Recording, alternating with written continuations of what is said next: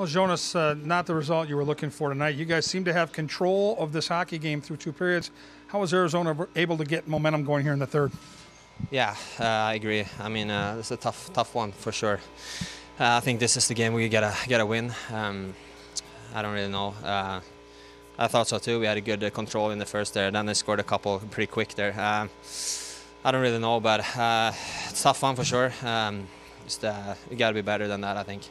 When you look back at this game, 6 power play opportunities, not 1 power play goal. That certainly is one area that, not just tonight, but paging forward to what lies ahead next week in the playoffs, needs to be a lot better. Yeah, way better. We got to be way better there in power play. I think we entered the zone pretty good, but then we couldn't get control of it down there. They just kept shooting it out, and we didn't have poise down there and make plays.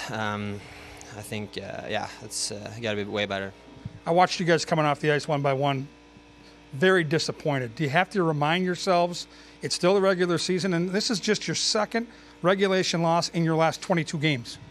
Yeah, like I said, it's tough right now to lose that game, but we got to look forward. You know, we got the playoffs coming up here, and 2 more important games before, so we just gotta forget about this one and then win the next 2.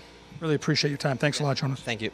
Jonas Brodin, guys, means so much to this hockey club, and +3 tonight. Not the result he and his teammates wanted, but a player that's going to play a huge role come Monday when the playoffs do get underway.